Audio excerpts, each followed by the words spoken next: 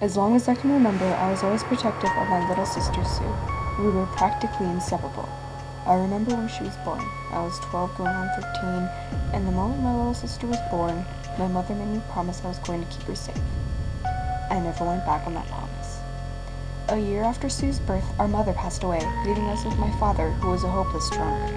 Every night he came back from the local bar, drunk out of his mind. I kept my sister hidden under my bed, for I feared that if my father came across Sue in his drunk state, he could beat her to death. Sometimes I believed our father had beaten mother to death.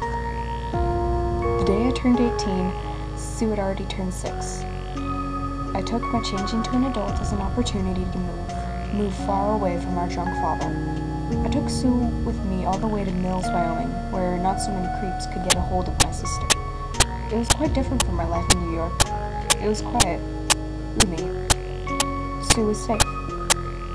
Or at least, I thought she was. Late one night in the trailer I had bought, I woke to hear my sister talking in her bedroom. I groaned and got up, tried to change to Sue's room. Sue, I yawned, entering the room. Who are you talking to? I saw the dark silhouette of my sister sitting in front of the bedroom window. She looked at me.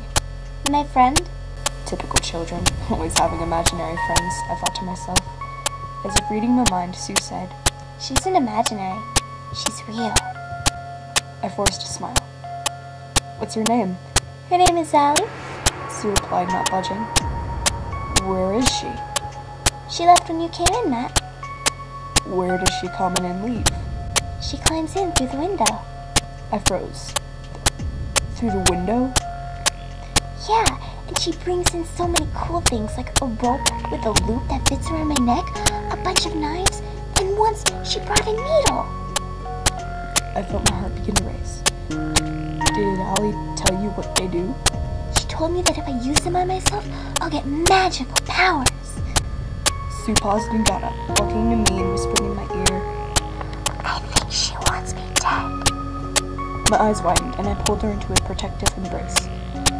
It'll be alright, sis, I whispered.